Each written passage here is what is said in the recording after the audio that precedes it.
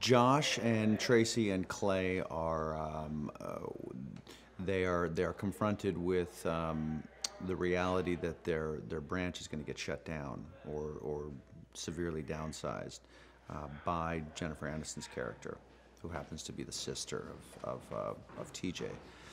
And so, in an attempt to keep the branch open, they reach for an account that could save them. You know, they try to close this big account, and in order to attract that business and court that CEO, this guy Walter Davis.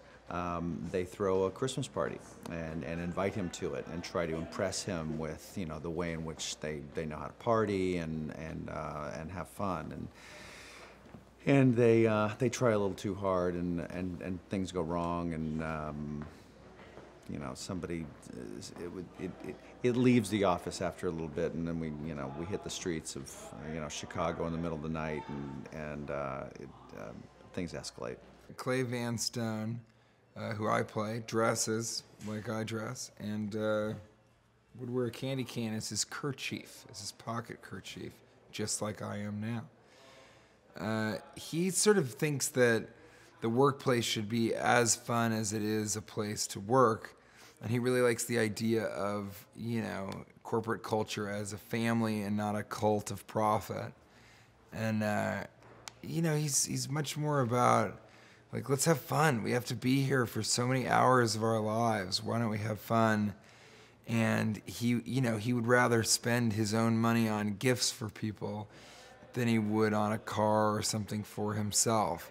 So he really is people over profit, and I really like that. And he has a very contentious relationship with his older sister, played by Jennifer Aniston, in that she really feels the most important thing is to show the board and that she's a CEO who can increase growth and profit. And he doesn't quite get that. He doesn't understand why fun isn't as good as, traditional achievement. I'm basically a woman with a grudge who is now coming in, and I'm sort of, in a way, the Grinch who wants to steal Christmas away from all of these hardworking employees who are not doing as good of a job as they should be doing. And I know that, and I'm actually right. I just don't go about it the right way, and I'm also paying back a child, vendetta that I've had. I hope the audience recognizes themselves in a lot of these people on screen and go back and insist that their office Christmas parties be exactly like this one. Maybe your last job, but it'll be a fun last job.